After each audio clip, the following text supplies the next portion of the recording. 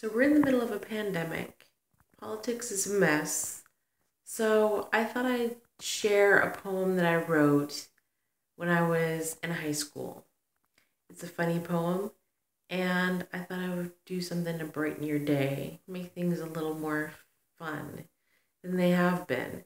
If you're like me, you've been staying at home, wearing a mask, social distancing, and if you pay attention to politics, it's just a mess.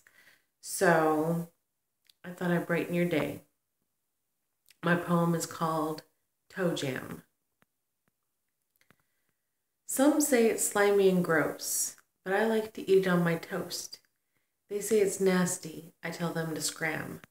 I eat my toast with toe jam. It's the best when you first wake up and you take a sip of a fresh brewed cup, or eat it on a sandwich with a slice of ham. There's so many ways to eat toe jam. Why buy something that costs more than it's worth when you have something free that you've had since birth? I eat things that say who I am. I eat good old toe jam. Thank you.